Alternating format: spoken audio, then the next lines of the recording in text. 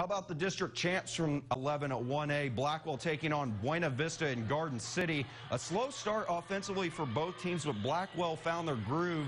Jaden Feshans knocks down the wide open corner three and put the Lady Hornets up 14-2. Blackwell led 22-10 at the half, but only by 9 into the fourth quarter.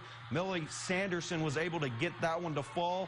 Free throw is good after the foul, so that put Blackwell up 32-20. Then in the fourth, they started to pull away. There's Sanders on the feed to Madison Solis for the easy bucket. She had up 12 points on the night. Feshans had a game-high 15, and Blackwell wins 46-31. They'll play Water Valley in the regional quarterfinals on Tuesday.